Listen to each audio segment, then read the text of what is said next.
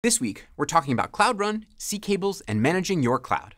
I'm Max, and welcome to This Week in Cloud, where we serve you the lowest latency news. First up, a minor update. Cloud Run is generally available. Cloud Run is a fully managed serverless execution environment that lets you run stateless containers without worrying about infrastructure. We're pretty obsessed with it over here, and we hope you like it too. So check out this little product that might just make your day.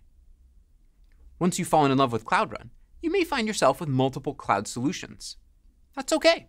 It turns out, for many enterprise networks, it's complicated. Most businesses end up with multi-cloud or hybrid cloud and on-prem deployments. The Network Intelligence Center was designed to simplify things for your network operations team by providing comprehensive visibility into your entire cloud strategy. As you scale that cloud strategy, it's important to us that you are only ever charged for what you use and that you're using exactly what you need. To help, the Budget API has also been released to beta. The Budget API is designed for managing budgets programmatically at scale, which is critical when you have multiple budgets across an organization. Try it out and let us know what you think.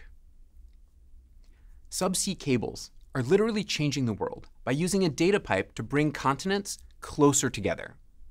Metaphorically speaking, of course. The Curie cable is 10,500 kilometers long and runs from the US to Chile. And now that it's operational, we're starting on the first branch, to Panama. No matter where your users are, Google Cloud is here to help you reach them. If you want to read more about these announcements or see a full list, check out the link.